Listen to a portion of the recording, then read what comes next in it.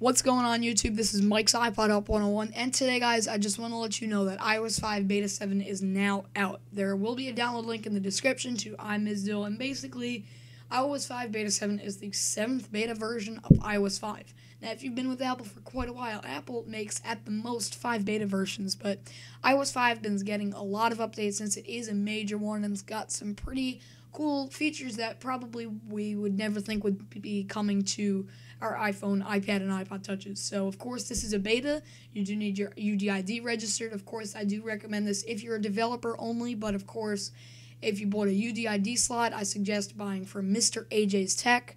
Then you should be good to go. Also, there will be a link in the description, the same exact link to get iTunes 10.5 Beta 7, and definitely get that if you want to be able to sync your music back and forth between your devices.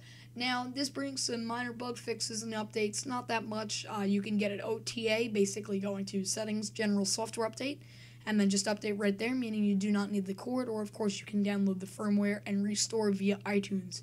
If you use OTA, it's just an update and won't erase anything. Again, links will be in the description, and that's really it. Thanks for watching this video, guys. If you liked it, please leave some comments below on your thoughts. Of course, rate, give this video a thumbs up, and click the subscribe button up top. And I will see you guys in the next video. Peace.